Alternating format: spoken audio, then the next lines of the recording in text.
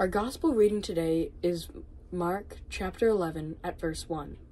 As they approached Jerusalem and came to Bethphage and Bethany at the Mount of Olives, Jesus sent 2 of his disciples, saying to them, "Go to the village ahead of you, and just as you enter it, you will find a colt tied there, which no one has ever ridden. Untie it and bring it here.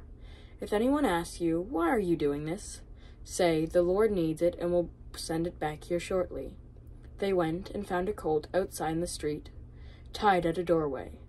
As they untied it, some people asked, "What are you doing untying that colt?" They answered, as Jesus had told them to, and the people let them go.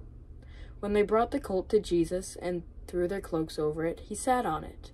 Many people spread their cloaks on the road, while others spread branches they had cut in the fields. Those who went ahead and those who followed shouted, "Hosanna! Blessed is he who comes in the name of the Lord. Blessed is the coming kingdom of our father David. Hosanna in the highest heaven." Jesus entered Jerusalem and went into the temple courts. He looked around at everything, but since it was already late, he went out to Bethany with the 12. Amen.